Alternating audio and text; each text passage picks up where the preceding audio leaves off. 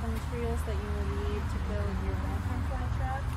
This is a 3-foot roll of mosquito netting, cardboard from a big cardboard box, hot glue gun, a 7-inch soccer cone, a smaller sports cone, a regular stapler, some twine. This is a stick that's 11 inches by 1 inch by a half, some scissors, an X-Acto knife, tape measure, and a staple gun, and some chalk and a Sharpie. To help cut the netting, we're going to make a stencil out of cardboard that is 28 inches in radius.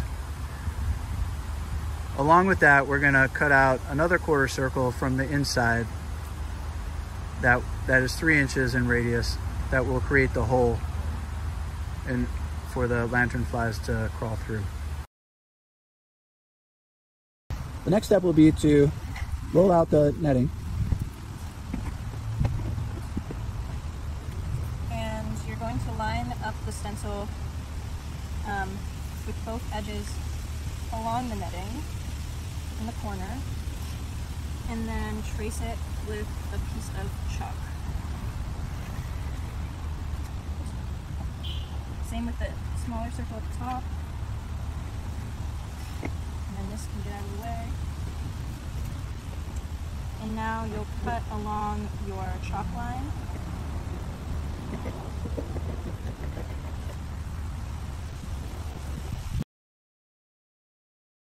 Alright, so the next step is to measure and cut the hole in the top of the cone with the idea that the lanternfly will be able to crawl through the top. So here, you're going to measure at 1 inch all the way around.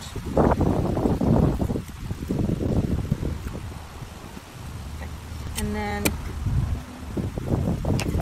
keep this upright on a surface because it helps to stabilize it. And then with the X-Acto knife, you'll just cut across by turning the cone slowly and just keep it on the line you drew.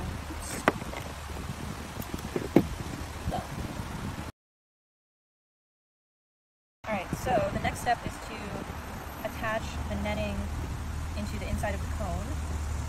And so you're going to fold the netting and bring the two sides together. And then create a little bit of an overlap here. And then take your cone and flip it over and place the netting down so that it can spread out evenly all around the inside of the cone and lay flush against the sides. Okay, so the next step is once you have your netting in the cone, you want to make sure it's flush against the cone. And then you take the stick and line it up with the folds that you created with the netting so that it's laying on top like that. And then you want to staple this into place with the staple gun. And an important aspect of the placement of the stick is to have it about 1 inch from the top of the cone.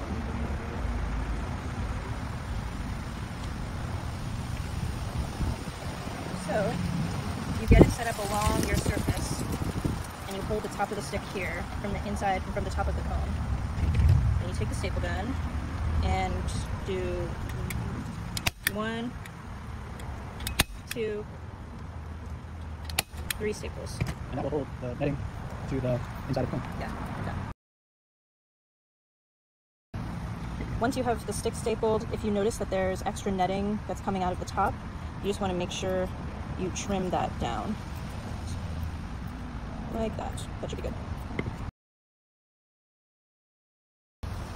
So in this step, you're going to take your smaller cone, flip it over, and rest it on top of the orange cone.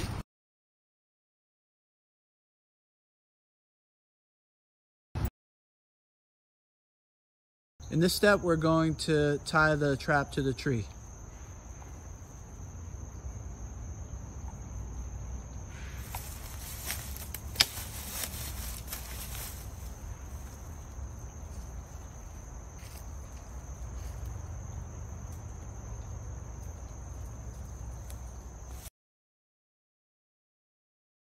And now we're going to put the Ziploc bag onto the trap.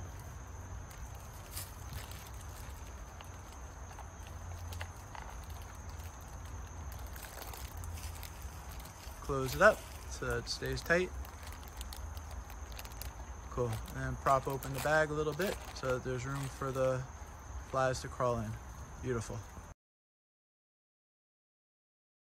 So the final step is to secure the netting to the tree so that it creates a wide opening for the bugs. And you do so with the staple gun again. You're going to go on one side here, and the other side here. And then you want to take the two flaps of the netting and secure them with the regular staple.